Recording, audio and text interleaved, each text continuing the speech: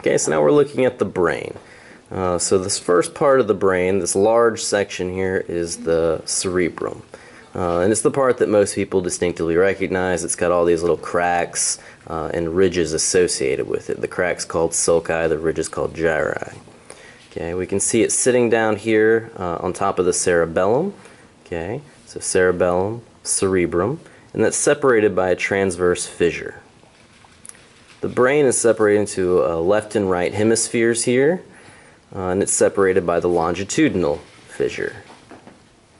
Okay. We also have the lateral sulcus, which is immediately apparent right here. Okay.